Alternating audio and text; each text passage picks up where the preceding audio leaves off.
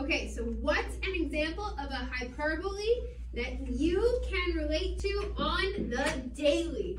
I want that in at least 10 words, okay guys? 10-word sentence, minimum. We have a question. Yes, what is that? Okay. Will you marry? No, that is not. That's very sweet of you guys, but no, you can lower those. No, see, you guys are students. I'm a teacher. It's highly inappropriate. No, it's not for me. It's Here, read it again. Read it again. Will you marry me? I think again, I appreciate you still don't get it? No. I think you're using it from the wrong perspective. Maybe if someone else read it. It's not my point of view. Okay, one more time.